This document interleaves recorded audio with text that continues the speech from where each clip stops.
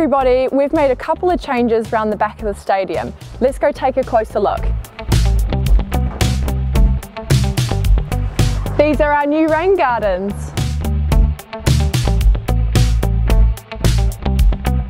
As well as looking great, these rain gardens provide 3 key environmental benefits. Number 1, they collect rainwater from the stadium roof, holding it like a giant sponge before slowly returning it to the main drains. This can help reduce the risk of flooding. Number 2, through layers of sand, soil, compost and gravel, rain gardens filter out harmful pollutants before they can enter our rivers. And number 3, they provide a mini oasis for wildlife in the city centre.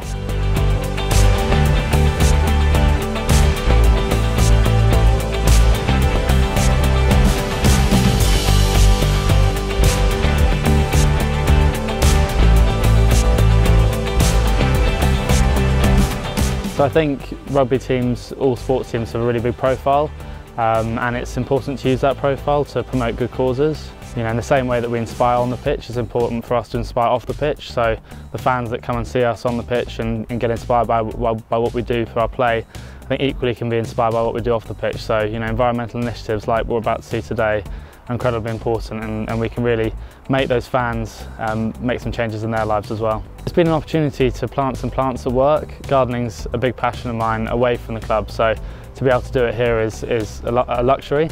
And we've got some sort of hardy perennials, some ferns, some flowering plants as well, which would be great for pollinators. So all in all, I think there's a really good balance.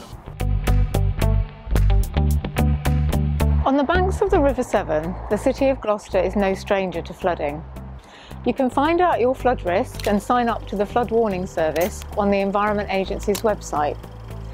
You can also help to reduce the risk of flooding by building rain gardens and planters, and the Environment Agency has been part funding this project to show you how. So, when you get a moment, make sure you come check out these rain gardens. And a massive thank you to the Gloucestershire Wildlife Trust volunteers and Gloucester Rugby for bringing these gardens to life.